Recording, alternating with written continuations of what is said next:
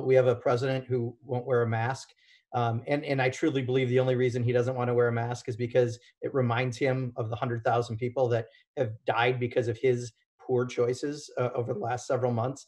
But that's not something that, we all have to get over this mask issue. And fortunately, most people really do. But we need the leadership. So if he can't even get over a mask, how are you going to get over the fact that you didn't get tests out there sooner? You're not getting the right types of tests. You're not getting the funding out there. You're not getting the expansion of who's being tested correctly. So part of it is just a leadership issue.